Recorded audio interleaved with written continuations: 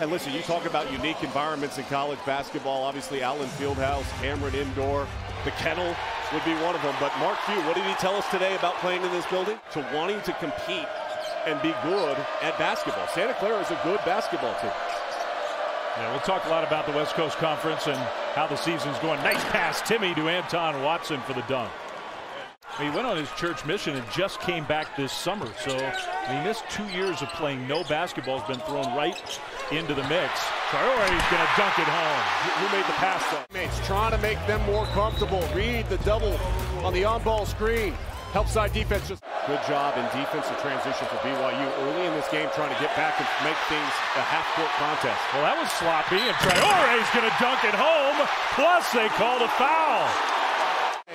Being swatted a little loose with the ball. Great hands by Johnson to just deflect that one away, and then a little tap on the shoulders. That's bring a guy off the bench for a short stint, and he gives you that. We got two guys in the studio that have won a lot of games coaching in Seth Greenberg and Tom Crean, and I'm sure they'll tell you. And all the inside production, Zags still can make an outside shot. That was Malachi Smith. Gonzaga's run continues. Try to tie it up, and that's exactly what Jackson Robinson did. Williams goes right down the lane to count the basket plus a foul. Defense optional early in this contest so far. Both teams with great rhythm and flow and confidence at the offensive end.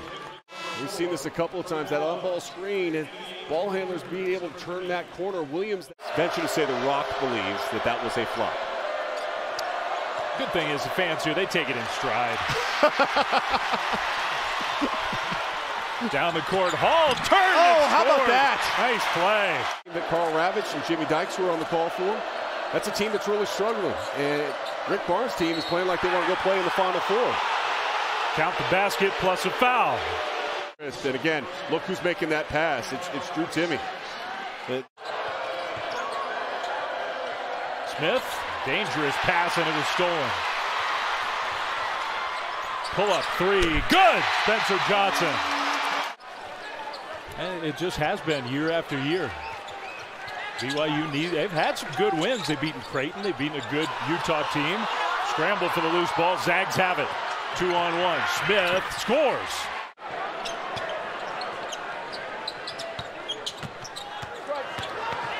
Spencer Johnson rejected. What a block from Strawther. That have led to runouts and have not created any separation between these two teams. Robinson, long way outside it goes. Shot clock under 10. Williams got to go. Williams had it stripped away.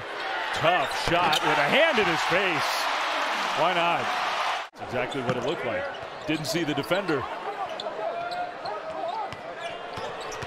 Williams down the lane. Now he's feeling like he can make anything.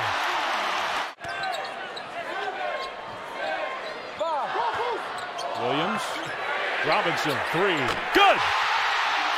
That is such a high-level play. Strawther only has 5 points. That was a good effort play, though.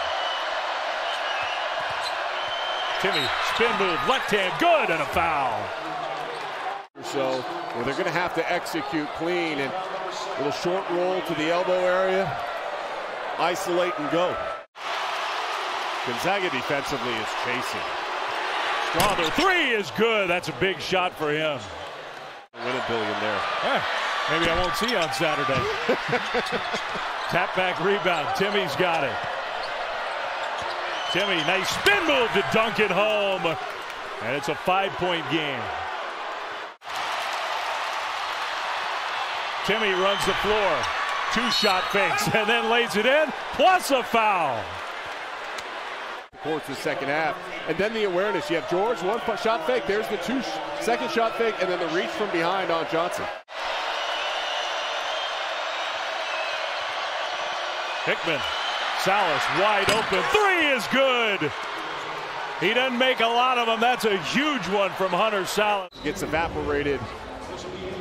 Hickman dribbles into the gap. You help off a ball side corner. You can never help off a ball side corner. If you lift and help, that is a long closeout.